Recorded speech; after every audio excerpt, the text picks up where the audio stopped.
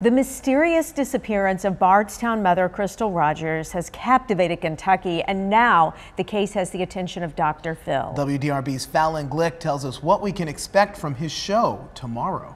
Tommy Ballard shares her Bardstown story on her daughter's disappearance and her husband's death on Dr. Phil, and an FBI crime profiler weighs in on what could have happened. And I think they thought the searches would stop, and I think it would just been easier for the killer if my husband was not in the picture. Tommy Ballard says she will never stop telling her family's story until she sees justice. The Dr. Phil Show is the fourth national TV show she's been on since her daughter Crystal Rogers went missing 4th of July weekend 2015. I think I was more nervous doing this than anything I've ever done in my life. Because for the first time, she had to relive all the pain on stage in front of an audience by herself. And it brings everything back, and you're just so overwhelmed. Overwhelmed with memories from the very beginning. When Crystal was first discovered to be missing, when her car was found on the Bluegrass Parkway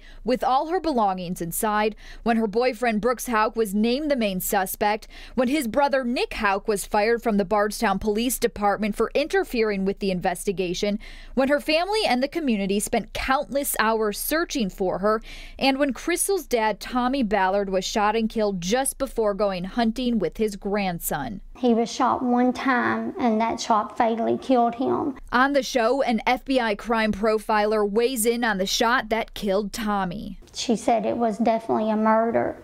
So I was happy about that someone's finally admitting that it was a murder. Currently, Tommy's case is still considered a death investigation by Kentucky State Police. Before he was killed, Tommy worked tirelessly conducting his own investigation on what happened to his daughter.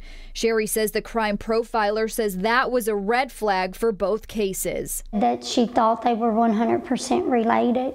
And while she and Tommy vowed to never stop looking for Crystal, I promised him I would never stop.